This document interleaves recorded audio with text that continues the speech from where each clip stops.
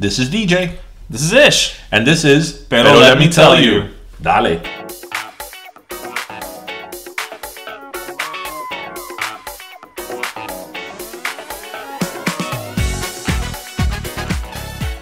Man, that was a good time when Jennifer Love Hewitt ruled the world. ruled the world, so to speak. Oh, good times. Good times. What are you waiting for? What are you waiting for? All right. Are we recording? We are. Well, then, welcome to episode 43, everybody. Hey, hello, everybody. It's always a good thing to start a conversation with Jennifer Love Hewitt. Well, I mean, she's bubbly. I mean, she was pretty awesome. What was the movie that she did that she looked really hot in? That she was wearing like All a of blue... them? No, but she was wearing like a blue crop top. Can't hardly wait. Can't hardly wait, yeah. She was at the party. Yeah. Her and Sigourney Weaver. It's like... Sigourney Weaver was so hot. Who knew that Sigourney Weaver was like... Well, when she's not being chased by aliens. Although she did that movie Galaxy Quest. Remember? And I remember thinking like... She's sexy. Yeah, like she looks good in a space bodysuit. Sigourney Weaver, who knew? Yeah, and that space bodysuit doesn't hide anything. No. Anyway, bueno, Thanksgiving is gone. Now the holidays are officially among us. I feel like such a fat ass. I know. I haven't been to the gym. I mean, well, I went to the gym earlier this week, but everything is tighter. I know. I could not do cosplay right now. There's not a faja in everything's tighter. Not this is the time I start wearing layers, not because it's cold, but because I look terrible in a t-shirt. So I'll discreetly wear a like a long sleeve shirt over it. And be like, empieza a tener capas. Yeah, and it's like I'm mixing it up. You start to dress like Raven, and that's so Raven.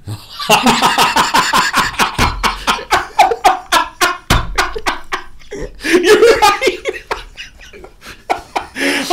That girl wore more layers than a blooming onion. But we love Raven. We do love Raven. We love Raven. We do. But yeah, I mean, now holiday season is in full swing.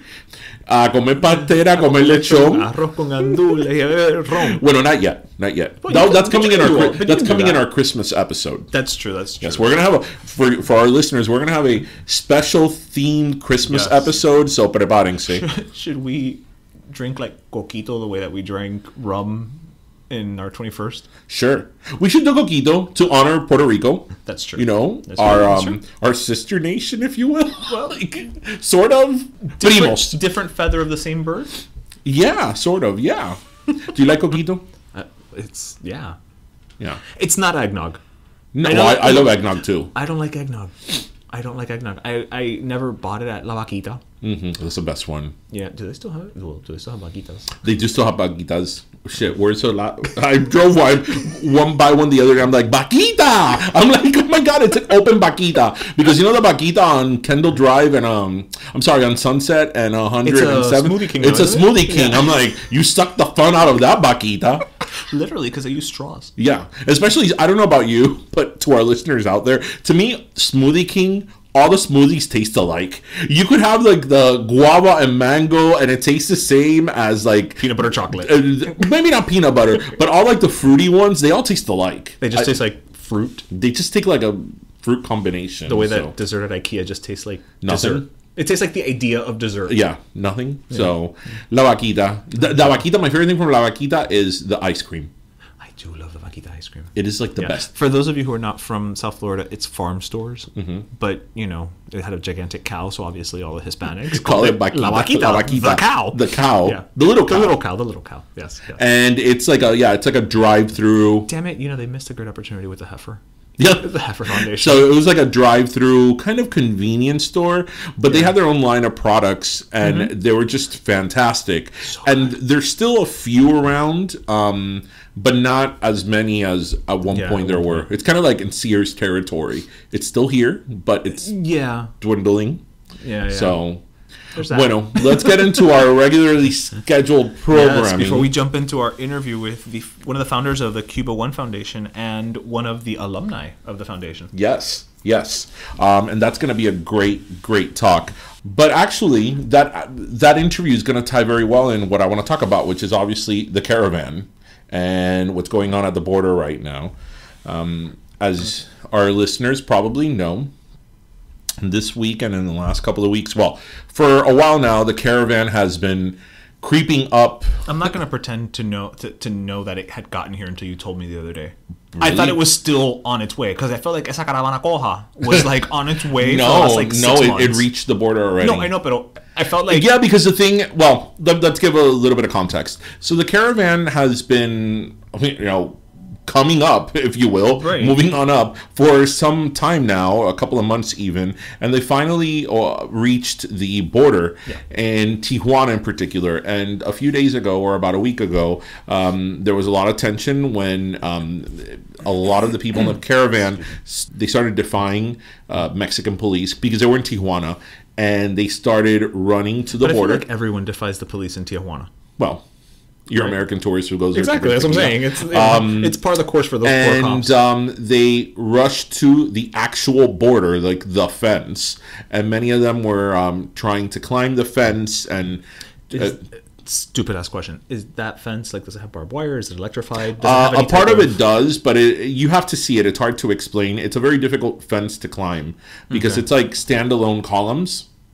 And they're triangular kind of sort of. So they're very hard to climb. It's like American Ninja Warrior. But nonetheless, it was penetrated, and the U.S. responded because the U.S. did have personnel on site with tear gas. Right. So then there's been some iconic photos already that have like surfaced of like a mother kind of running from the chaos and the tear gas. And I think one of her kids, like she has a child in her hand, and he's kind of like airborne almost. Yeah. And there's chaos there, and there's been a lot of reports. I got a lot of my news, believe it or not, from Sky News, which is a British. It's funny, Jose gets most of his from BBC. Yeah, I either BBC or Sky News. Yeah.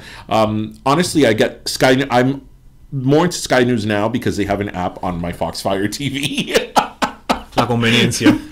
But I've always liked, for some reason, I've always liked getting news from the UK, especially news pertaining to the United States. Because it's a little removed. Yes, exactly. Right. It kind of doesn't make sense, right? That I like to get American news from a British source. Because you're getting it reported as news, not as this is the angle of our cable network. Right, or propaganda. Right. So, they've had a lot of coverage on it, and they've covered, well, not only them, all networks have, covered how a lot of thousands of these people are in camps, and there's so many children, and now because there's so many people and there's cleanliness issues, there's people getting sick and everything that comes with that. So I guess the question to you, in terms of the topic of conversation, and to our listeners out there, is what are your thoughts on this caravan or the people reaching the border? Do you think that they should just be denied entry? Do you think they should be granted the chance to seek asylum and be processed legally? Do you think it's a threat to the United States? Well, I think we've talked about this before. We talked about this when the caravan was still, the Venga bus. And we're... Oh, I feel so bad that you're making me laugh over something that's not funny. We had this conversation, so I think New York to San Francisco. That is not an inner city disco. My thoughts are fairly clear. I don't agree with anybody just basically saying, aquí estoy yo y voy a hacer lo que me da la gana, bebe cojones. I have an issue with that. Do I understand that these, that it's a lot of people, so there's probably, it's like the facts of life. You take the good, you take the bad, right? Like it's all muddled together. There's children, it's a whole lot of factors. I get that.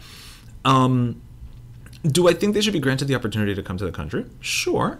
I think they should follow the process, whatever that process is or is not. And I say that as somebody who genuinely has no clue what the process is, because I'm a U.S. citizen. And not only a U.S. citizen, but both of us are U.S. citizens and they're children of Cuban immigrants who...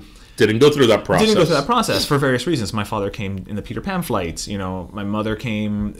So there's just a whole different scenario there at play. It's a weird situation because on the one hand, you can look at the pictures and they are horrible and they are...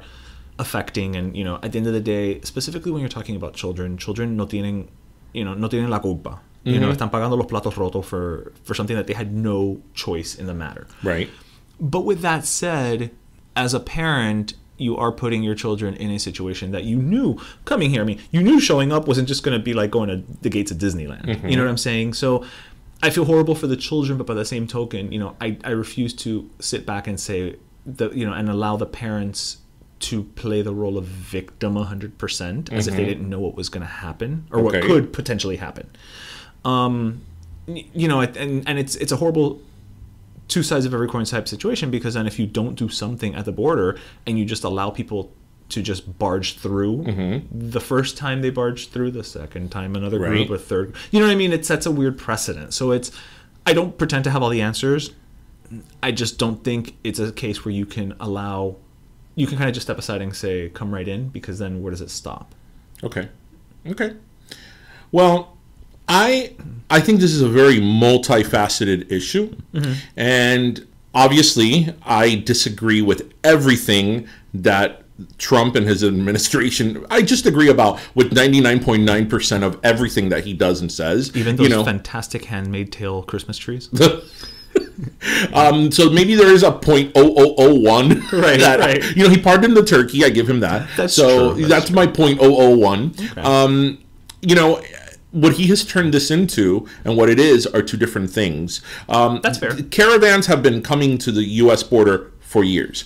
I am not an advocate for open borders, because if you have open borders, then what do you have? Like I said, where does it stop? Right. Yeah. I'm not a fan for open borders to anyone, including our very own Cubans, because one of the people that used to bitch and complain about the Cuban Adjustment Act was me. And to the Cubans listening to this, we're probably saying, "Que comunista." That's true. He makes me use un libro every time that I want to get sugar from him. Because you know what? I think that everybody, if we're a country of laws, then everybody has to have the law applied to them. And the Cuban Adjustment Act is a law. And Cuba at one point had special circumstances. That's all true. And Cuba was and is a dictatorship. That is true. But people living in South America and in Central America have even worse living conditions than Cuba. A lot of these people that are coming from Honduras and all these places, I mean, these people are getting murdered by gangs. Right. Yeah, that is 100 times worse than what's going on. What has always gone on in Cuba. Again, it's all circumstantial, because everybody's circumstances. And I don't like to compare one tragedy with another. Right. But at the very minimum, they're going through hell and back the same way that other people have.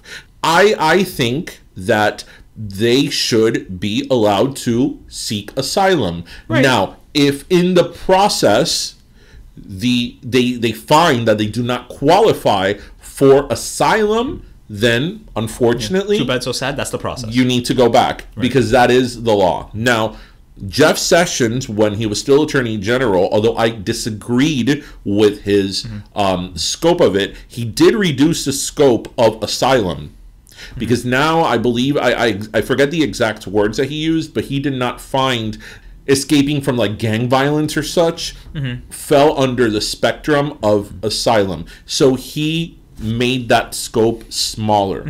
While I completely disagree with his assessment of that, that is, however, the legal way of doing it.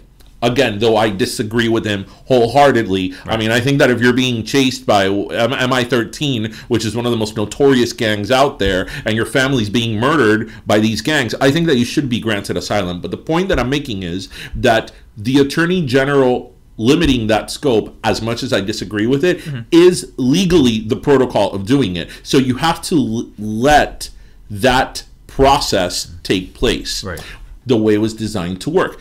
Este tipo, freaking Trump, metiendo la cuchareta as he always does, tweeting stuff that he knows nothing about, okay, and shouldn't be tweeting about, calling the Ninth Judicial Circuit, who made a ruling on these asylums, saying that was an Obama judge, and sticking his nose in the judicial branch of the government, which he should not be making comments on. I mean, for God's sake, Justice Roberts, okay, in the Supreme Court, had to respond to Trump.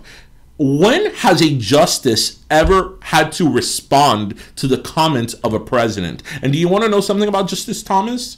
Justice Roberts? Justice Roberts was put there by Bush. He's a conservative judge, right? He's a quote-unquote conservative judge. Although I, side note, as somebody who studied law and loves the Supreme Court, I know that they're conservative and conservative and liberal, but I don't see them that way. I see them as constitutional scholars who apply the law the way they see it. And that's a side note. But Justice Roberts had to get involved and say that there's no Obama judges, there's no Bush judges, there's no, Clinton judges. There are judges. And the judge takes an oath to, adhere to the law. To the US, that judge and that circuit ruled accordingly, which stated that people that come to the United States and seek asylum must be given the opportunity to apply for asylum. Period. That doesn't mean we're going to let everybody in, because it's all fear mongering, right? But that's like applying for a job. Doesn't mean you're going to get it. Exactly. But everybody has to have the opportunity to apply. Right. Exactly. Right. It's all fear mongering. It's all the tactics of his administration. It's fear mongering to get his base riled up. The caravan is coming. The caravan is coming, and they're gonna take your white children at night. They're gonna take your white children. The caravan is coming. And they're gonna go to Six Flags. Right. So that caravan is bad, but the caravan that estaba in Charlotte's in Charlottesville or whatever, with their little tikis, that caravan we're not gonna talk about. No, that caravan we're not going to talk about. But the caravan of these people coming, are there people in the caravan that are probably gang members and delinquents and all that? Of course. But you know what? Cuando vino el Mariel, okay, right, which is our people, let's not forget that for many years, people looked at down at Marielitas because it was like, oh, tú eres Marielita por, the people that came in Mariel. And we all know that most people that came in Mariel were good and honest people that came to this country to work and get ahead, right? That's what we know. How is this any different? And how he uses the word invasion. How is this any different than in Mariel? Because in Mariel, it was tens of thousands of people coming into the U.S. And they let in Ingrid. La pobre. Pobrecita. And it was tens of thousands of people coming into the U.S. How is that invasion any different than the people coming now? It's different when you arrive by boat. No. So that's my problem with everything, from the president and the comments that he's making and his administration, to the fear mongering, to so many people in our community, forgetting where they came from and how they got to this country. It's just shameful. It's just shameful. We are a country of laws. So if you believe in our country and you believe in our Constitution and you believe in our branches of government, you need to let our branches of government do what they need to do. That's how it's always been. So you need to, again, if you so believe in the Constitution and our forms of government, then you need to let our government and its structure work accordingly. Fair enough. He dicho, caso cerrado. Ay, anyway, me subió la presión. No, ya veo. You're looking so like, it's like you have rosacea. Ay, let's talk about kissing. Okay, who do we want to kiss? It's not who we want to kiss. It's who kissed who. Oíste. Oíste. I know you're going to like this one. La mierda que están hablando over that picture that David Beckham posted this week, kissing his daughter. David Beckham posted a picture. How do I not know something happening? This has been everywhere. It's been everywhere. How old is she now? What's her name? Harper. Harper. Harper. I think Harper's like 6 or 7. Okay. So it's a picture that he posted on Instagram. I'm looking up the picture as I speak, so you could see it. Of him and David Beckham. I almost put Victoria. Here's a picture. Oh, what a cute picture! Right, it's him skating in Rockefeller or whatever. Uh-huh. A picture of him kind of like pop kissing her in the mouth. So of course, well, but they're actually, in that picture at least, it just looks like they're making duck lips at each other. Well, almost. That's the picture that's in controversy. Right. Well, of course, because everybody has an opinion. It's true. Pa que fue aquello. Everybody's saying that that's inappropriate and that's sexual child abuse and that shouldn't be and that shouldn't be allowed. And I'm like, who are these people? Come mierdas. So what do you think about that? First of all, fuck off. If it was a picture of him like in bed with her and they were like making out and and she's wearing like a little cami, I'd be like, okay, yeah, no, we need to investigate. Call DCF. But it's clearly a father and daughter just showing affection for each other, and I think that's a huge problem with this. I don't want to say this country, this society. I don't even know where to stop anymore. people tend to get, number one, se meten en lo que no le importa. Yeah. Okay? Like that show on ABC. Who do you think you are? No, what would you do? Or as I call it, metidos y chismosos. Do you know what I always think of when I see that show? When they say the title? What? I always think, what would you do when your man is at home crying all alone on the bedroom floor because he's hungry? Because you know what? There are certain things that you shouldn't... It's not that you shouldn't get involved in. It's just none of your damn business. Yeah. Second of all, it also comes back to just this whole thing about like, no, that's not the proper way to show affection. You know, and it's like, well, fuck you. Who are you to tell me what is proper to, show affection? I mean, it could be something as simple as, and you and your family, like, I mean, you want to talk about a family that almost makes out with each other every time they see each other. You guys are super affectionate. Mm-hmm. That's fantastic. But there are people who will be like, why do you, two guys, kiss each other, on the cheek? Oh, that's so gay, or that's so inappropriate, or, whatever. And it's like, no. Welcome to my family. Exactly. We all kiss each other. Yeah. It's like, no. It's about, life is about context. Mm-hmm. If you see somebody and you, oh my God, how are you? And you give each other a kiss or whatever, that's not sexual assault, first of all. And second of all, it's, you don't know the relationship between these two people. I think that this is, and I think that's super cute. Si yo hasta el otro día, I would like kiss my nephews on the mouth, like like that, like just like a mwah. I think that this is another example of what you and I have always said many, many times here. The great thing about social media and the internet is that it gave everybody a voice. The bad thing is that it gave everybody a voice because the stupid ass banshees out there that have nothing else to do, that want to pass judgment on everybody, but probably think of themselves as very holy. I'm very fired up today, aren't I? You are fired up for 7 o'clock on a Thursday. No, it's Friday. Is this, well, we're not It's fake Friday. It's fake Friday for us, but real Friday is this for you. Because NBC no longer has must-see TV? Are you just so riled up? I still miss the Friends lineup. I feel you do. Of people riled up, passing judgment, and no se miran lo de ello, because that's his daughter. It's his picture. Again, as you said, it's not like there's tongue involved. It's like a pop kiss kind of sort of. It's his daughter. So what if he wants to pop kiss his daughter or his sons or whomever? It's his offspring. That's their problem. I'm going to go on the record as saying, David Beckham, you can pop kiss me anytime you want. And then I'll pop kiss Posh. And then we'll do a triple kiss. I would let him... I would pop kiss him only because it would bring me closer to her. Because it's David Beckham, right? Right. That's like people are like, oh my God, I'd be like, listen. Anything that brings you closer to Victoria, right? Well, that. But I'm like, listen, I would kiss Steve Buscemi. Oh. But you know what? Did you ever kiss an actor of that caliber? I don't think so. There you go. But anything that brings you closer to Victoria, and if you get Victoria, then you get Jerry and all the rest of the girls. I go with Jerry just because we share a birthday. But yeah. Well, she is your favorite. She is my favorite. Yeah. And hopefully we'll get to see her. Oh, by the way, it's the Spice Girls reunion tour. It's officially the Spice World Tour 2019. Oh, it's been renamed. Yeah, you know what that means. That they're coming. They're crossing the pond. But that's a talk for another day. That's a talk for another day. Yeah, we have to figure that one out. Day. But kind of actually just touching base for 1 minute on the whole David Beckham thing. It's funny because, to your point of people like to criticize and throw stones and everybody else and it reminds me of like those people on social media who tend to get riled up and talk about like how they don't give a shit, the haters and the haters hate on their life and Mm-hmm. Am I the only one who noticed that most people who say things like that have lives that absolutely nobody envies? Yeah, that's how it is. It's like.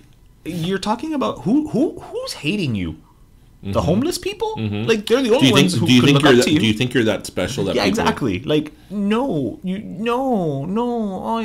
sorry. It's terrible. No. So on that note, it's time for our interview. Yes, it is. And we have a great interview today. Yes, we have the interview with one of the founders of the CubaOne Foundation, Cherie Casio, as well as one of the alumni of the program, who actually, I think she's gone on multiple trips with them, if I'm not mistaken. Her name is Victoria Freire. It's a great conversation. They're a great organization. It's a very interesting story how it actually started, and I don't want to get too into it because that's what the interview's for, but hope you enjoy. So here's our interview. Hey, caballero, you know, if there's one thing we love here at, but let me tell you, it's tradition. And what better way to keep that tradition going than with some cigars from our friends at Tres Lindas Cubanas. That's right, you heard them on our show here recently. These ladies are offering you a fantastic opportunity to get a cigar holiday gift pack that you can order online, free shipping, and if you use the code Pero Let Me, you get a free gift with every purchase. As you probably heard on our interview with these ladies, these cigars are high quality, the epitome of urban sophistication, and it's a company from two Afro-Cuban twin sisters, okay? Hello, representar la gente, right? So go to treslindascubanas.com today and order your holiday gift. It's perfect. You know what? Not just for a gift, get it for yourself. Come on, what are you waiting for? You know you want to, and don't forget to use the promo code BETOLETME to get a free gift with every purchase. Hey listeners, thanks for coming back. So as we mentioned, we are here with one of the founders of the CubaOne Foundation, Cherie Cancio, and we are also here with one of the alum, Victoria Freire. So thank you ladies both for joining us. It's an interesting dynamic we've got going here because one of you's on Skype, one of you's here in person, and this is the first time we've done something like this. Hialeah, Chicago, we're everywhere. Thank you right? for Thank you so much. let me tell you. Thank you. And I mean, this is the first in-person and Skype interview that we've had. So thank you for being our first in that Pioneering, regard. right? Yeah. Yes, we're here to help. Yeah. And Chicago and Hialeah are kind of similar. Right. Yeah. Right? They both have Sure. rivers. Yeah. Somewhere. Yes. Somewhere, Yeah. right? And that's about it. They Yeah. both, not even the pizza's the same. They're both thick. They're both Even thick. Peaks and Hialeah That's is true. pretty thick, That's so. true. That's true. So, Cherie, I guess we'll start off with you as as the founder of the CubaOne Foundation. Can you give us a little bit of just a recap of exactly what is the mission statement of the CubaOne Foundation? Because obviously we've looked it up, but it's always better to hear it from the founder. Yeah, for sure. I will give us an abbreviated version of what our mission. Essentially, the CubaOne Foundation is really at the heart of it a reconciliation program or a foundation where we are really wanting to connect Americans of Cuban descent or Cuban Americans with their peers on the island. So if we're bringing an artist or a writer or a lawyer, we want them to connect with people on the island and stay connected. And that's part of our reconciliation process. B, we want people to see Cuba today and kind of build their own narrative of the idea of what does it mean to be Cuban, what does it mean to be of Cuban descent, and what that identity looks like. And then ultimately really is to bridge the gap between the diaspora here in the States and then the Cuban people on the island. How did this idea come to you? I mean, obviously being Cuban American, one would say, well, yeah, duh, but lots of Cuban Americans didn't have the idea. So how did you and your partners? Right.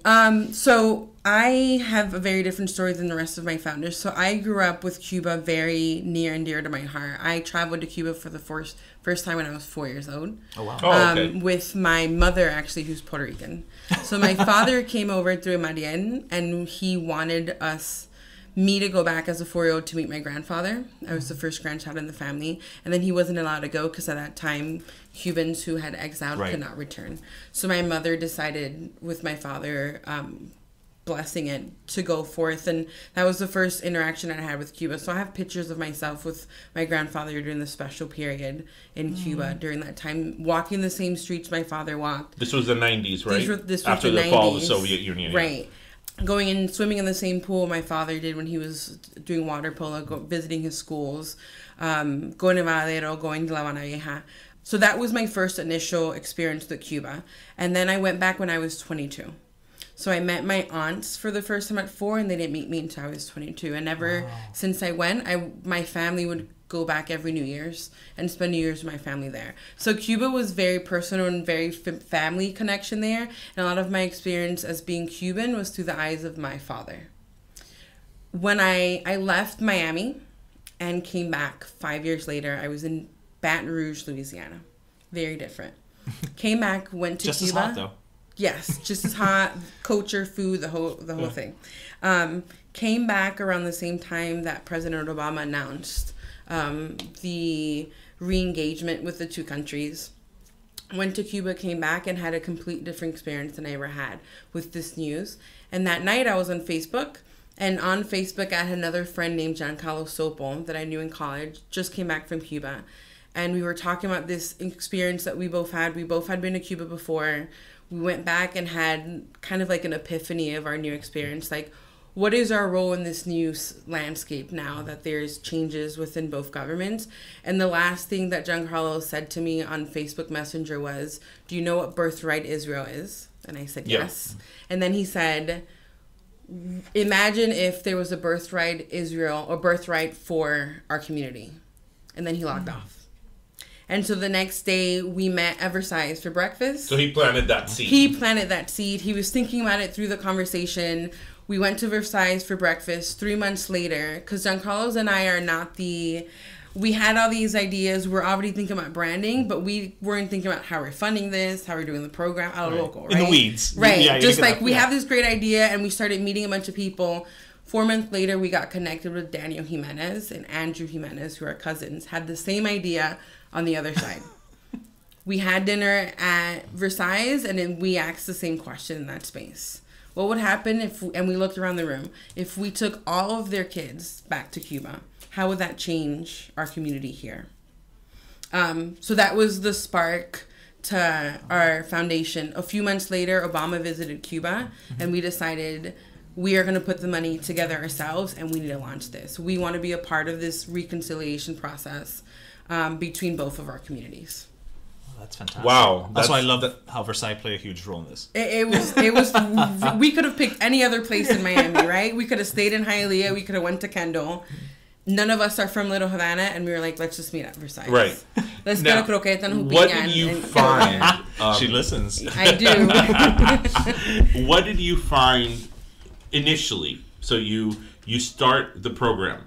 What was the initial response? From who? Well, I was going to let you take the reins on that, because I feel that, and again, from personal experience, adults and exiled have a very different outlook on that than our generation.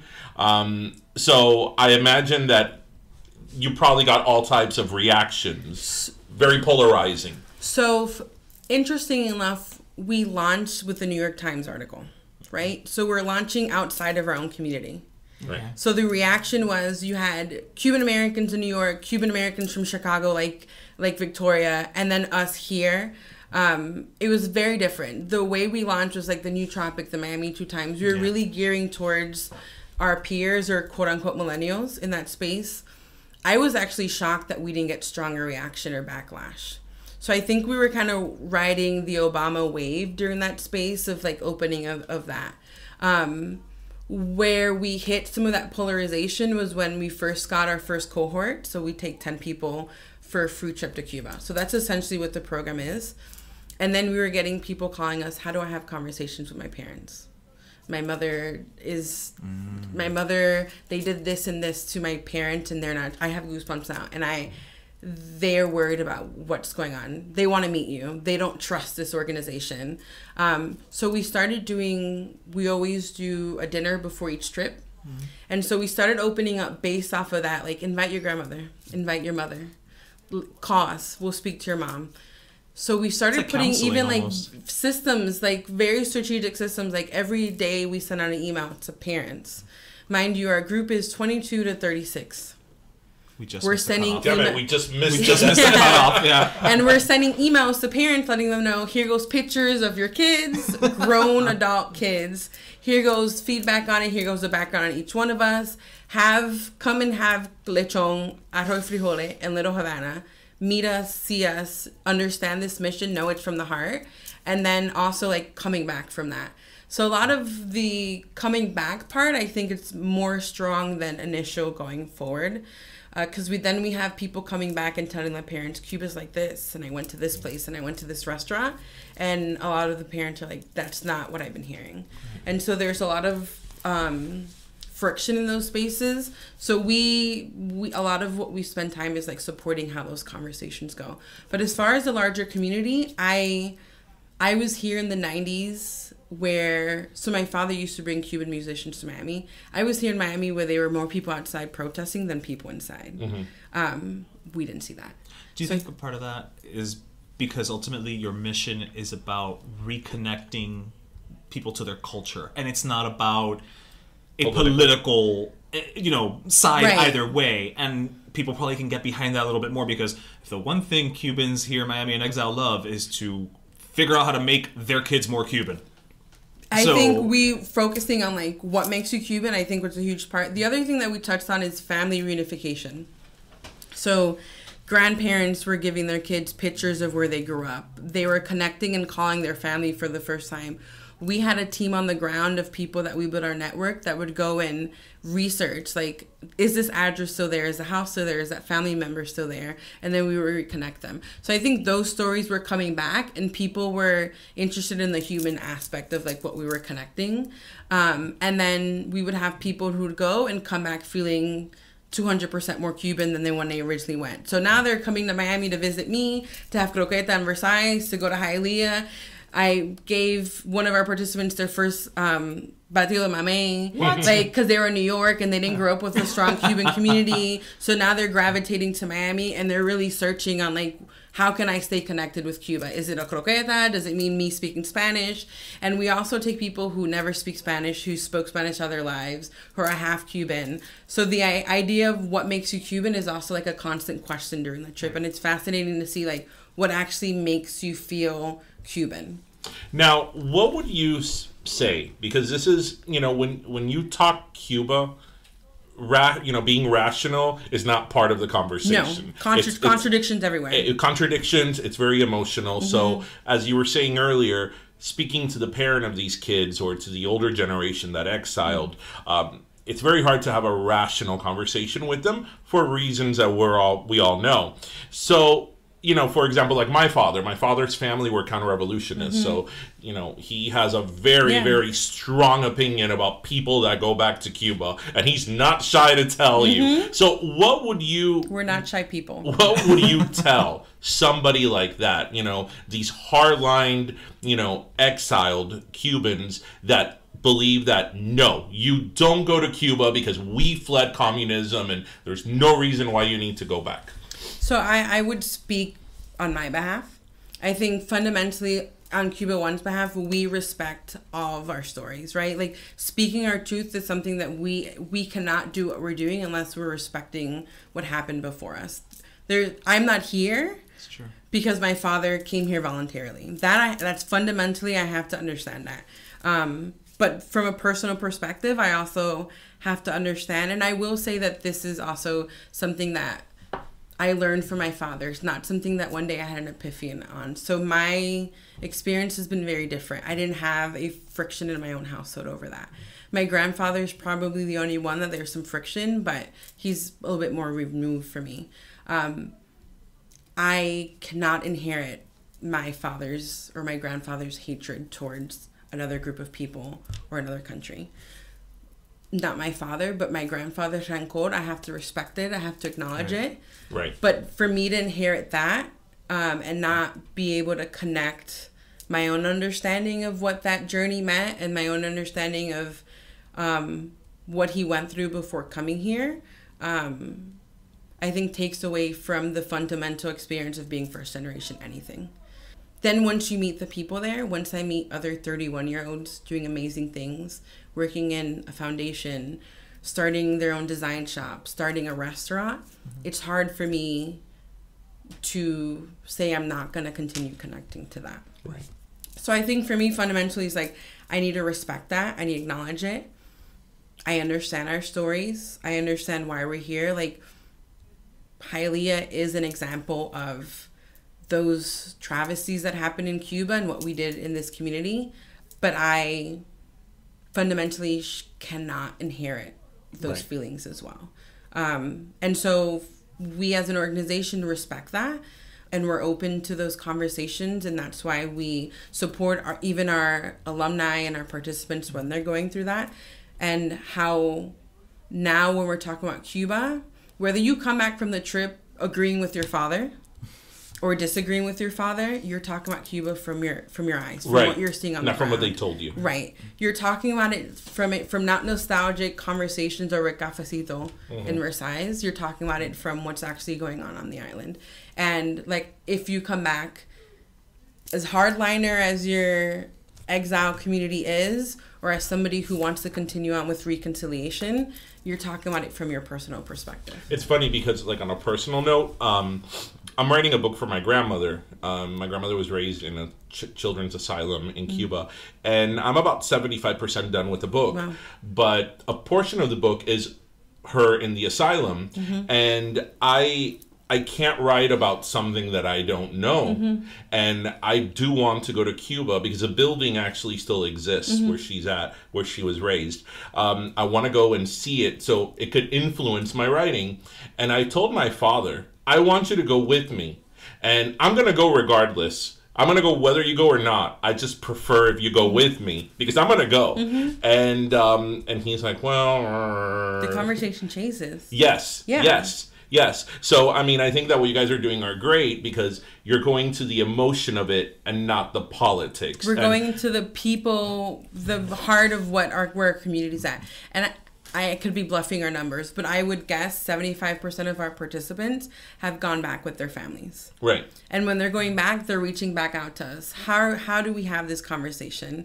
Where should we be staying? My mother wants to go back. She wants to go with us. So it's not, we could only take 10 people, right? So we do, 4 trips a year? We have 100 alumni now. But the amount of people that they're taking back, and whether it's grandparents, parents, brothers and siblings, just multiplies what that conversation looks like. What and Vicky, maybe you could, I was gonna say you could jump in. Vicky, being one of the alumni, can probably speak a little more to Yeah. that experience of what you feel once you're there and how it translates once you're back and with your family, I guess. And I don't know what you were gonna. I was gonna ask both of you. I mean, Vicky's obviously been on one of your trips, and you've been several times. What surprised you the most? From our trips or from Cuba? From Cuba. I would say, because that's a hard question, because every time I go, I'm surprised by something. I'm always telling people, Cuba is an island full of contradictions. Right. It's an island full of contradictions. It's an island that has stood still in time, but is also, if you talk to the people and the opening of Wi-Fi, it's progressively forward. I would say what surprises me is the people. People who, beyond our odds, are, what is our Cuban saying? Están en la lucha always. Right. And I think growing up in Miami Lakes, Hialeah, and I go back to Cuba and I see people my own age, I'm like, it clicks. Now I know why a community like Miami was built by us. Because how it could happen. Right. Because despite not having the resources, despite not having the opportunities, they are hustling, they are luchando, they are doing the best they can for their situation. They're doing it with the same humor we have here. The food might look a little different. The music might sound a little different. People. It just surprises me every time I walk into a new private enterprise and see young people learning from what they're seeing on YouTube and learning from what they're seeing on the internet and taking that. And so fashion, music, the way they kind of see the world, I think it's always fascinating, surprises me when I go. I would have to agree. I would say the most surprising thing is the people, in the sense that I grew up in Miami and my parents were not necessarily hardliners. My mother went back for the first time in 1998, and she went to go see the Pope, and she worked a lot trying to, kind of fight against the embargo, which people in Miami did not care for. My dad was That's an They're still not happy about it. Yeah. And so, I kind of had Cherie and I, when we first met, we bonded over this a little bit because, some of, like she said, all those protests, there were more people outside than inside. I definitely felt some of that growing up just towards my mother and because of my mother's opinions. But when you're removed from the island, we all have all these ideas and all these notions of what should be happening there. And it really isn't until you go and you speak to the people who are living it that you can understand, like, hey, we need to take a step back and almost like shut up and listen. we need to hear from them. How do they want their home to change? And what struck me the most, especially from my trip, I had been one time before, very briefly, to Havana for about 3 days. Really fast whirlwind. I was with my mom, and I got this experience to go with Cuba One. And the first thing they did was pick us up from the airport, and we went straight to El Campo in Pinar del Rio, in Viñales. Nice. And it was just the sense of community between the Cuban people. They do what they can with what they have. And they have this strong sense of, these intergenerational houses, and then the neighbors help each other out. And it's so familiar because of how things run in Miami and how things are in Hialeah. But at the same time, you hear from them, and they don't want to lose that. They don't want to lose that sense of community. So I was just very surprised to hear what they had to say about us and how their opinions about us have changed, and how our opinions about them had changed just based on things that we had heard our whole lives.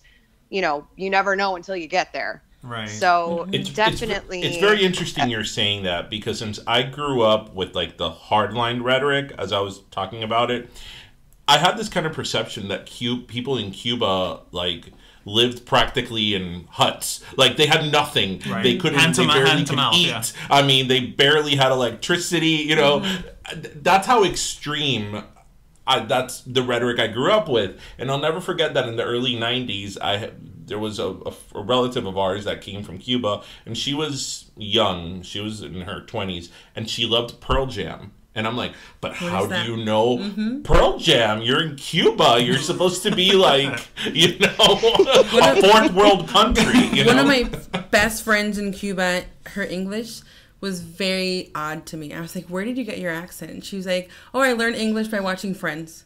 She sounds like Monica on Friends. So you're like, how are you watching Friends? I haven't watched Friends in forever. They figured out. Every time you say something, she just goes, I know! Yeah. They're just they're looking at movies, and they're absorbing all of that, and then you're like, how is this happening in this space where I thought those things weren't coming here? One of our guides said that, Yenny, that she learned English from music, American music. And it was so fascinating to hear what they had to say. That's awesome. I mean, there's no other way to put it. Yeah. So I have a question, and I'm going to direct it to you, Vicky, but I guess I'll, obviously, Cherie, feel free to jump in. I guess it may not be any such thing as a typical trip, but understanding that the goal is promoting culture and reconnecting with that culture, what does a itinerary kind of look like? You get there, you're there for how many days? 7. For 7 days, for a whole week. What happens in that week? And I guess it could fluctuate, but an overview. Yeah, sure. So much happened.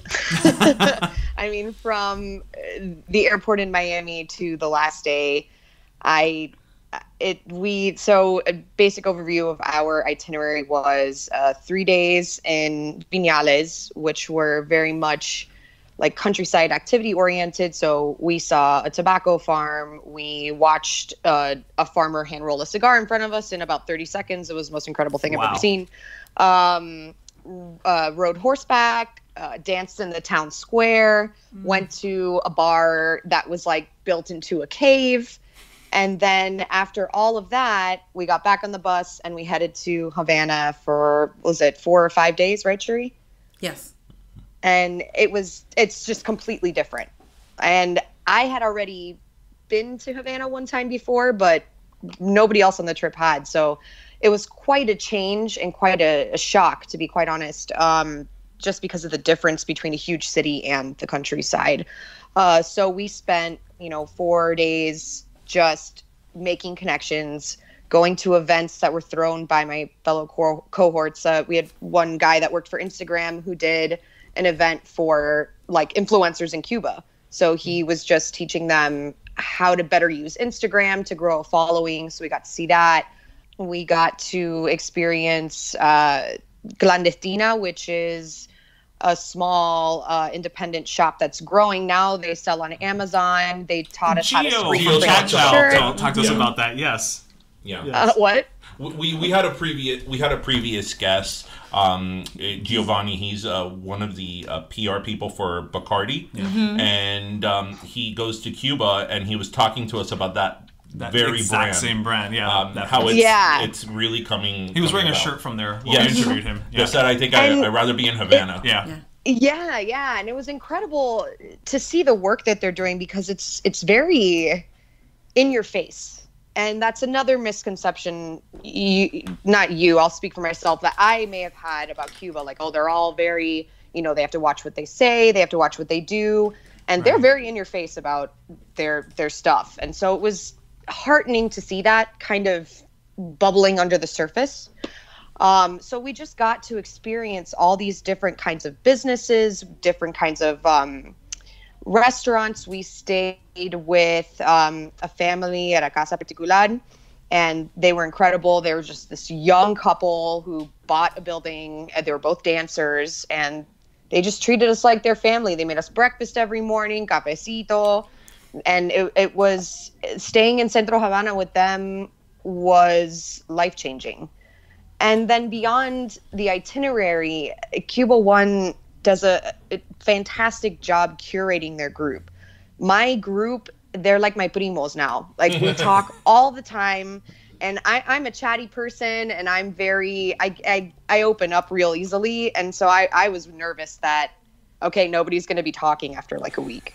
And we're still talking, and we went in April. So it just opens up all these connections, and having people there that have had this similar experience, some are first gen, some are second gen, and we all got to experience this together to the point where we came up with almost like a slogan for our trip, which was CAF, Cuban as F.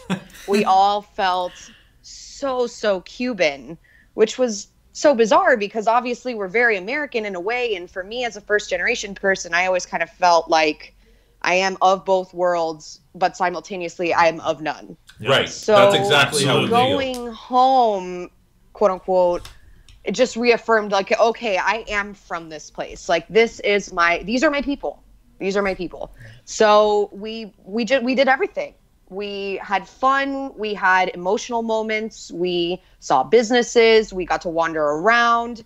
It was just incredible. And then on top of all that, bonding with the people that you're with, which I'm sure you all know, traveling with people can be very hard. There was no problems on that end. We were all just like, primos from otros tíos, or whatever the phrase may be. Even, the cohorts that were from New York, which I thought, okay, they're, going to be different. And then halfway through the trip, I'm like, wow, so they're extremely Miami, which I guess is not Miami. It just means Cuban. Right. Like, they could have been from Miami. It was incredible. Let me ask you a more personal question, because I feel, as you mentioned at the beginning of the conversation, that one of the things that inspired you was, when Jews go back to Israel and all that. So this is definitely an emotional trajectory. What would you say you found out about yourself that maybe you didn't know before you went on this trip? That's an excellent question. I think that mostly I carve my own narrative of Cuba was extremely important to me, and I feel like I really surprised myself with how much I got to do that. My vision of Cuba growing up is these black and white photos that were smuggled out. It's stories from other people. It's, my dad telling me bedtime stories. And at a certain point, as you had mentioned, I need to experience something to write about it. I'm kind of the same. And just getting to go there, and I surprised myself how much of my own story I was able to craft just from this 7-day experience. That it really did kind of strike me as very surprising. I wasn't sure what to expect. I wasn't sure how emotionally overwhelmed I would be, and maybe I just wanted to move on and not really think about it that much, but I was able to really just craft, my own vision of Cuba and my opinions of what should happen for Cuba. because of the experience. Right. I think it's a great. I mean, it's such a great thing because I think that, and I could speak about this personally, and you mentioned it, Vicky. You touched upon it. I think that when you're first generation anything, you always go through a period that you're trying to reconcile exactly who you are, because that whole saying, you know, specifically to Cubans, I'm too American for the Cubans and too Cubans for the Americans. I mean, Absolutely. that is so true, and not to be melodramatic, but you always feel like you're somewhere stuck in the middle. You're looking in from outside, and that's why I think I asked you that question, because you spend a lifetime kind of reconciling exactly who you are. So when you go there and you, as you said, you said, these are my people. I mean, you can't feel they're your people through somebody else's stories, you know. You have to feel it yourself. Now, was this when you started this whole organization? Because obviously when you start anything, you don't know what life it's going to take. Right. Did you envision this being the ultimate goal? Or, you know, because a lot of times people, you know, a lot of people go to Cuba to party. So were you afraid that maybe a lot of people are going to jump on board that maybe weren't going for maybe the reasons you wanted? So specifically for our trip, no. So we curated every part of this process. So I have a nonprofit background. So we had friends who were not of Cuban descent review applications. We have a first initial application process, and you have an essay process. In that essay process, what are you hoping to get from the trip? If you could do a TED Talk about your trip, what would it look like? What is your family story? Do you have family in Cuba? Have you been to Cuba? And then if you could do anything, a project coming back from that, what would that look like? That project part is where we really look at seeing, like, what do you, if we were giving you on our end a trip of a lifetime for free to go to Cuba, connecting you with your roots, connecting with your family. We pick 20 people, board and committee comes together, and then we're really picking people who would work well together. We are hoping to get primos coming out of this trip. We are hoping to get your Google chat, your Facebook chat, your people that when you're in Miami, you want to go for a manta together. Those are the people we're looking for. The itinerary set up where we're trying to provide you with a glimpse of different facets of Cuban life. We never set out for this space to be that this should be your only experience of Cuba. We want you to go back. We want you to bring your primo, your tío, your abuela, your friend in those spaces.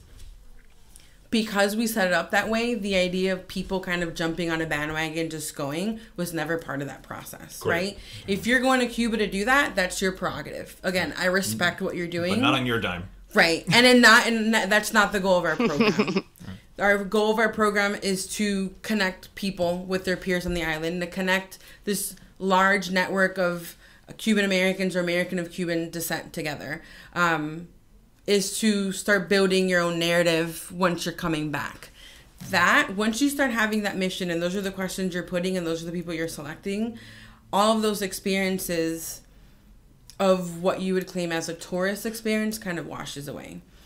The most touristy thing we might do is a classic cart ride around Havana. And for us, it's because we need you to get a lay of the land, because at the end of the day, I need you to go find a taxi. Go get an amandron. By day 3, we're not using the vans no more. Figure your way out around Havana. If you're going to go out, figure your way out. Let's talk about it the next day. How was your experience? How was your experience getting a taxi, getting in a car, using the different monies, CUC versus the peso? What is your experience? So all of those things that we strategically put in the program allows for those experiences to happen. And if you decide to use that to meet people in a fun bar in Viñales, great. But then the next day, we're going to go meet a community organizer. Wow. Who is doing work with kids, and we're bringing donations for them. Really are getting the full spectrum. We're getting pieces of that spectrum. Absolutely. Right. And then when you're going back, that means you could be going back to another part of the island because that's where your family's from. And then we're building all these different experiences that are happening. So I have a question that's kind of from a selfish perspective. Why the cutoff point? Why not have it be like maybe 40-year-old podcasters, can go? We did a lot of research on nonprofits. specifically nonprofits that Birthright Israel, nonprofits that focus on a certain age range. Then we also looked at our own demographic. If we're thinking of opinions are changing and transitioning from the exile community to this new generation, what does that generation look like? 22 to 36. Originally, we were going to do a little bit younger, and then we were like, wait, then we don't want to get into that. Let's go. That's the let's party go have people. a cristal everywhere, right? Yeah. And then we were looking for people who were on the cusp of being somebody that in a few years could do amazing things and could tie that, use this experience to kind of tie what they're doing in the space of Cuba and Cuban Americans in our community. And essentially, we're giving out free trips. So if you're over 36, probably afford to go, and we could help you out, and we could give you suggestions. But that was like our sweet spot when we first thought about it. We have 2 board members that are like, they're not, if they were to apply, they wouldn't be able to go because of their ages. So we were like very strategic on why we picked those spaces. But we get that question all the time. So basically, you and I are too arretual to go. Yeah. Un poquito viejito. Yeah. Well, we're gonna have to consult with them whenever. We're gonna take this offline. We can do a listeners. different trip. Yeah. What does that look like? I hate to ask this question, but I feel that it's something that people may be thinking. Whenever you've gone there, and Vicky, you could jump in as well, did you ever feel you're being watched? Yes and no. I would say that because based on what we hear here, I'm going to naturally have the inclination once I go there. I'm going to naturally, just like you said, I'm surprised on how open they are. And as soon as they do that, I'm like, did anybody hear that? Right. So I also think that's just like vicariously thinking about the exile stories that I have heard growing up and reading books. It's ingrained in your, as soon as I get there, where am I at? So I think I have that feeling when I go because of that. Have I seen it? No. Right. And I've been traveling back and forth to the island since I was 22. I've gone on every trip with CubaOne and leading it. So I think a lot of it's just like when I think of Cuba before I started going to Cuba regularly, what are you usually hearing? There are people everywhere, and so what does that look like? But that's the best way I can answer that. Fair enough. How about you, Vicky?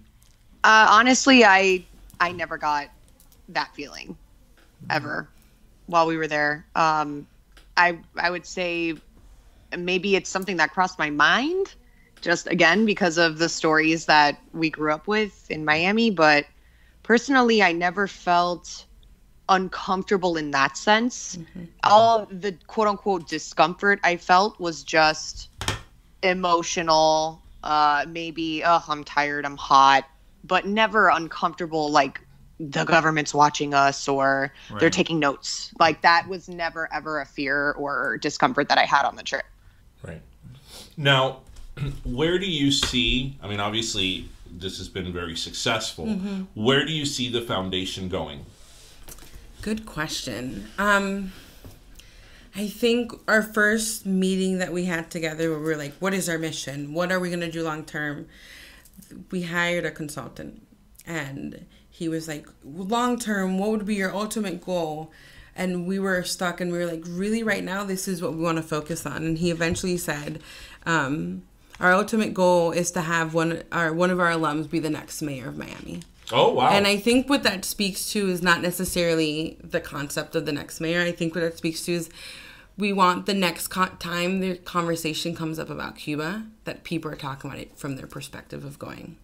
And hopefully they've gone with us. The second thing I would say long term is, personally, I would like to see really strong connections between people that we're connecting Vicky with on the island. What would that look like in 5-10 years?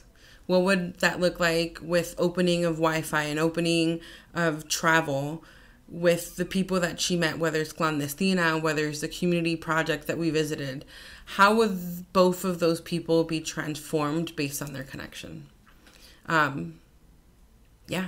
I mean, when we first started it, like long term like that was inconceivable, right? Even at that point, just the fact that things opened, every time something started, airlines started going. Like that before. Right.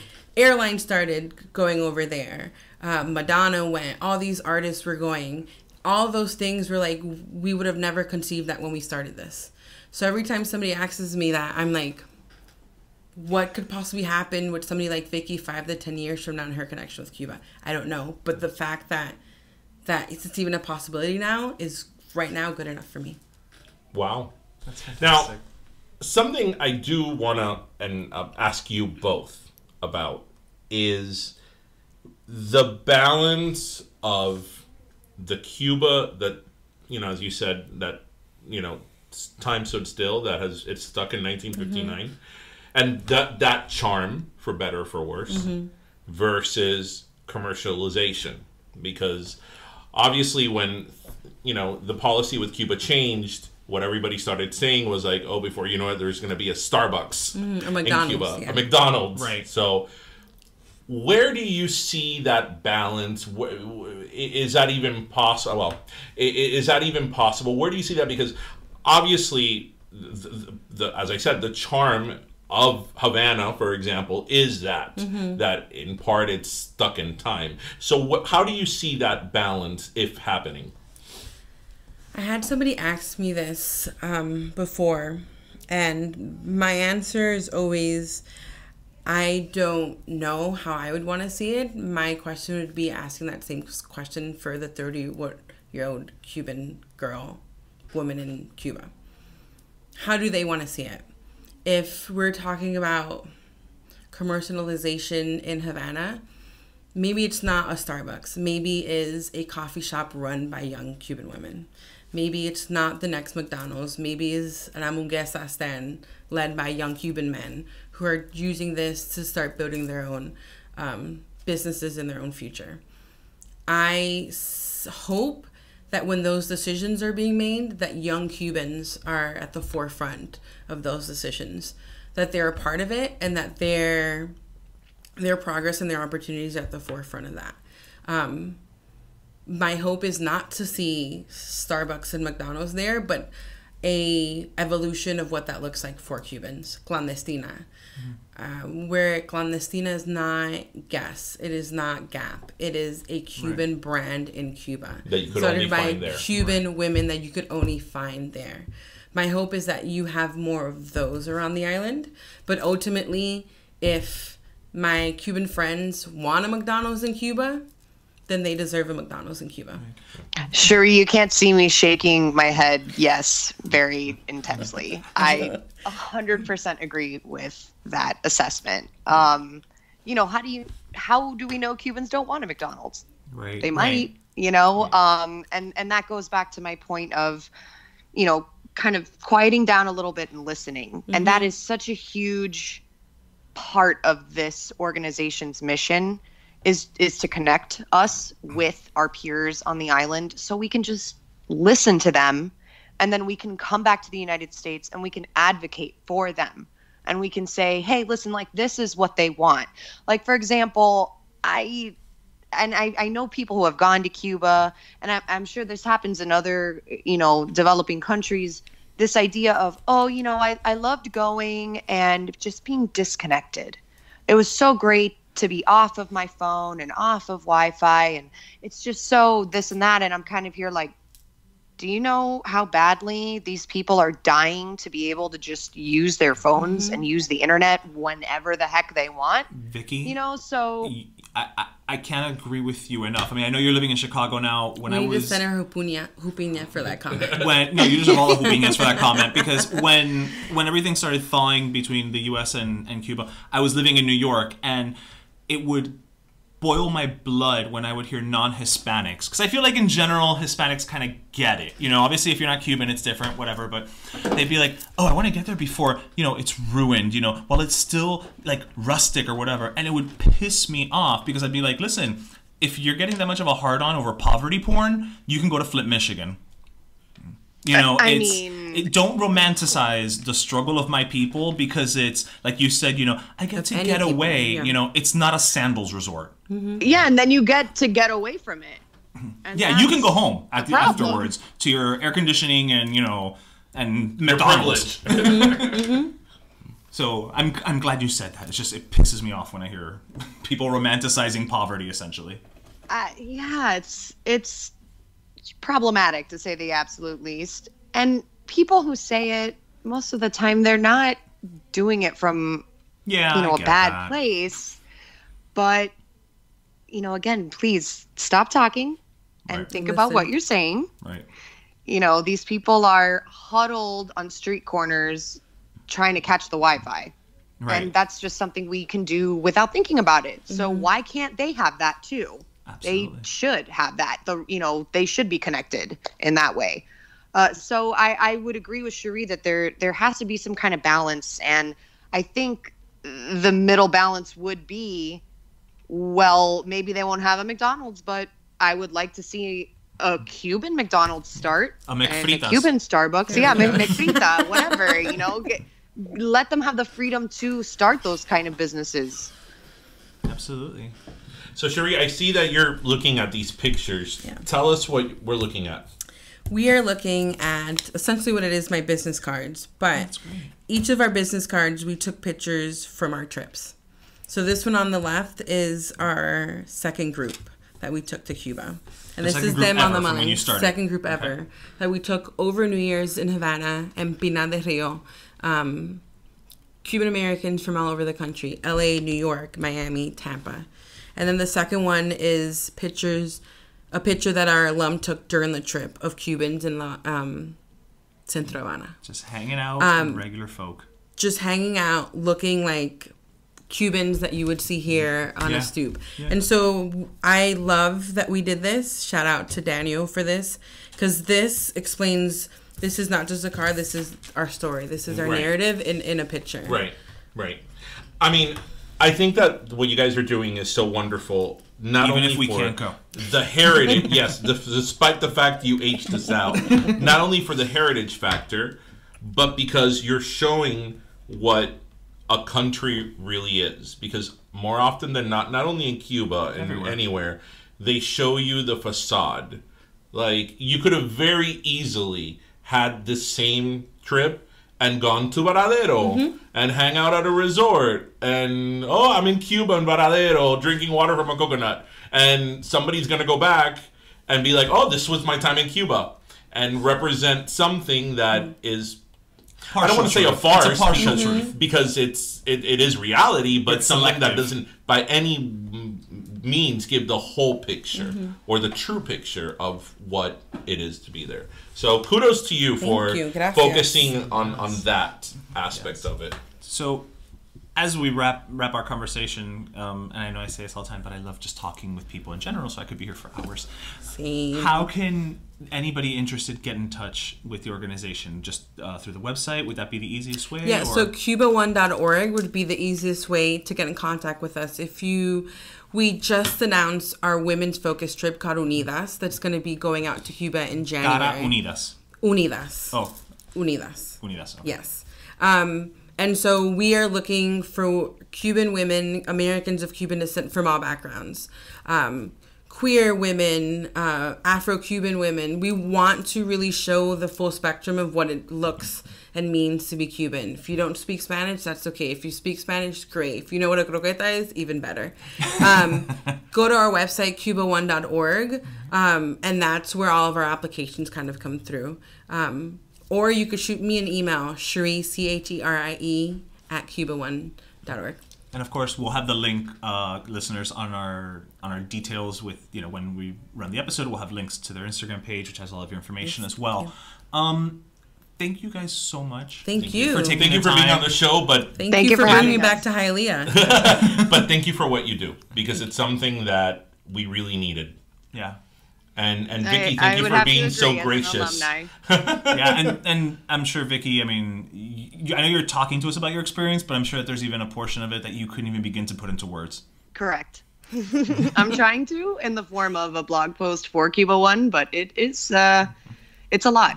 Is it a blog post for CubaOne proper, or is it through your own blog as well? It's for CubaOne proper, but I will probably be sharing it through my blog, through my organization, Everyday Ambassador. Okay. Yeah, give yourself a plug, girl. Yeah, I'm the COO of Everyday Ambassador, and basically we try to promote, responsible tourism, responsible volunteering Alumni. through empathy, humility, focus, and patience. And you can learn more about us at everydayambassador.org, and you'll probably see my blog post up in the next couple of weeks about my trip. Awesome. I may have some people I want to put you in touch with, actually, who are currently traveling Great. through Eastern Asia. I think they're in right now. And our network multiplies even within this conversation. Yeah, and they're both Yay. Cuban as well. Awesome. So thank you both so much for being with us, and again, thank you for what you do. Thank you so much. Okay, got to get back. Samurai Jack. Never mind. Anyway, welcome back. Welcome back, everybody. You caught us in a little moment there. Yeah. Anyway, are we ready for our last Coke? We are ready for our last soda, and actually we're gonna kind of mix it up a little bit because it's the holiday season. We've decided that our last sodas during this season, we're actually gonna give it to charities and organizations that give back. We do have a heart. We do. Our heart grew 4 sizes that day. And so, just kind of maybe putting the good word out there so that there's somebody, maybe some of you feel inclined to help them out and things like that. So here we go. Yeah. So my gratuitous, loving, charitable last Coke gracious goes to an organization that's very near and dear to me, which is the Guardian Ad Litem program. Oh, yes. I've been a Guardian Ad Litem a court-appointed Guardian Ad Litem for going on 4 years. And it's one of the most significant things I've ever done in my life. And, I always say that when I decided to become a Guardian Ad Litem, I say 2 things. I wanted to be part of the solution, not the problem, because everybody complains and bitches about DCF and how it's, how people don't do a good job. Right. And yeah, because DCF is majorly underfunded. Right. And, social workers there have 50, 60, 100 cases per person. Right. And because it's a government or state funded program. Right. So I became a volunteer through the Guardian Ad Litem program. And, I did it to make a difference, but it changed me. And the things that I've seen there, and I've shared them to you, yes. The things that I've seen there have been absolutely terrible. Yeah. The way some kids I don't know how you do it. So the way that some kids are brought up, their households, how they're abused, how they're neglected, and if I could do my part to advocate for these kids in court, for their well-being, to do my own share to kind of leave something positive in that child's life. I think that I've done my part. And unfortunately, the Guardian Ad Litem program, again, like most state agencies, is very underfunded. They need a ton of volunteers. And I can tell you that I really urge people out there to become a volunteer. Can you make a donation? If you don't, I don't know if they take monetary donations. Is there maybe a way because they're not really a charity. They're not really a charity. True. But they're a volunteer program. And do they do any type of? And I sorry to interrupt, because the holidays are here. Do they do any type of gift collection? Actually, thing? they do. Okay. And I could find out more information on that. But really, their whole shtick is to volunteer because the kids need it. And, it takes a lot of time, but it doesn't because, you could have only one child. I had 9 until a couple of weeks ago. You were almost a Duggar. I had 9 kids that I was a guardian of. Right. And, you could have one. You could say, hey, look, I work full time. Maybe I'm a single parent. I don't have time for this. But you have one. And really, it depends on how involved you want to be in it, how involved you want to be with the children. But whether you could be very involved or less involved because of your own life commitments, it's still something that's really going to help out a child. Because these kids, I'm telling you, the things that I've seen and by volunteering, it's just terrible. Because you hear about child abuse and child neglect, but it's not until you see a child that's gone through that your perspective is completely different. It puts a face on it. It puts a face on it. And so I urge people that it's one of the most selfless things you could do, and I can tell you that you will not regret it. And it's one of the greatest things that you could do, and not only are you going to help out a child, but you're also going to feel so good about yourself. So the Guardian Ad Litem program, and all cities, all regions have. And you don't have their to own be program. a lawyer. You don't have to have any legal background. You don't. It's literally just representing a child who needs it. You don't. If you have a legal background, it helps because you advocate in court. But you don't. There's people there who I know a lady who's a gardener. Like she's Professionally? Yeah, she's a gardener. She has a gardening company, and she's a guardian ad litem. Wow. So anybody can do it. Well, that's fantastic. And I will go ahead and I'm gonna go ahead and speak because I'm gonna brag for you. I've seen how you are with these kids, not personally, but I've seen the effects and I've seen how it's definitely affected you. And I don't know that I could do it, but I have so much respect for you for doing it. Thank you. That's something that, I have respect for you for other things too, but that's one of those things that you do that it seems, obviously it's very in character for you to do that, but you're also somebody who up until about a couple years ago wasn't a huge kid person. I wasn't. And I've seen you go above and beyond what is just required of your duties as far as the program goes. So I had a kid. I had two kids one time that I was their guardian for about a year and a half, and their dream was to go see the Heat.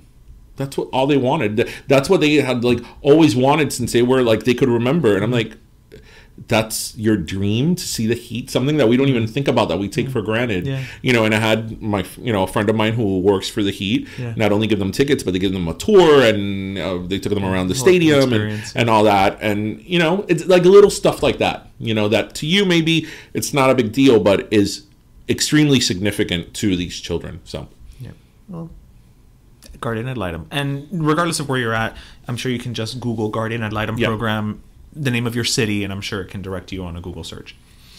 I'm going to go ahead and give my last soda. It's funny because I think I may have given it to them before. To the Heifer Corporation? It is the Heifer Corporation. No, it's not. The Calf Corporation?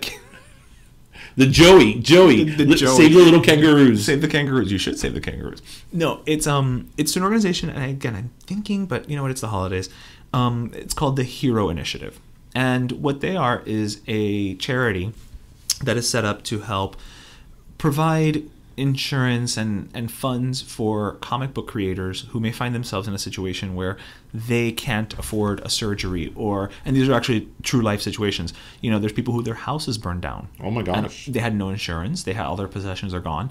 There's somebody who actually, and I can't remember the creator's name, but he goes through periods depending on how much work he has where he becomes homeless and he's living out of his car. And, these are talented people. And with the recent death of Stan Lee, it kind of reminded me that for every Stan Lee that we have who's managed to make money off of not even his creations, because ultimately those were owned and are still owned by Marvel, but kind of managed to make a name for himself and become this pop culture figure. There are so many other creators out there, writers, illustrators, inkers, colorists, letterers, who don't have that recognition, don't have that notoriety, and so don't have that opportunity to turn that into some type of monetary compensation. And they've given us all so many years and so many characters of just enjoyment and people who mean things in our lives. And I think it's just right to kind of do by them for everything they've given us, that for XYZ reason they haven't been able to just financially be supported. And I think this is an organization that it's run by people in the community. It was set up by people in the comic book community, and they do auctions all year long. If you go on eBay, they auction off original art, but they also just take donations. So if you go to heroinitiative.org, you can make a donation, and certain donation levels have like a little gift and things like that. But definitely something to keep in mind as you're huddling around your homes with your families and enjoying the holidays, that there might be some people out there who may have lost may have lost everything despite working very hard. Working their ass off. Yeah.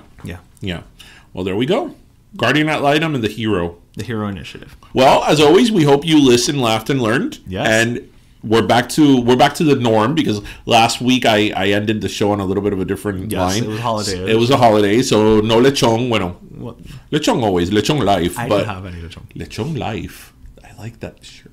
Hashtag Lechon Life. We're copywriting it. It's ours. It's ours. Episode 43. Lechon Life t-shirt coming. November 30th, 2018. He's a lawyer. So we hope you grab your pastelito, your croqueta, your jupiña, and thank you so much for joining us as always. Bye, caballero.